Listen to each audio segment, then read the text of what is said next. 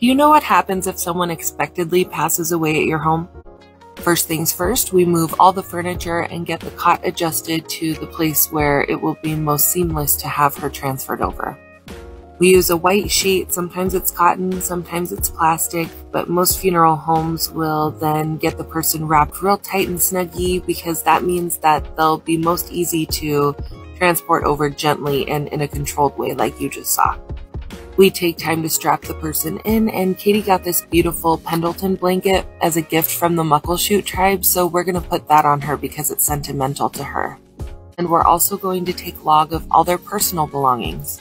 It's at this time that Chris is going to load Katey into the back of our vehicle so that we can make our way back to the funeral home. Now that Katey is safe and in our care, we will contact the family to go over the arrangements.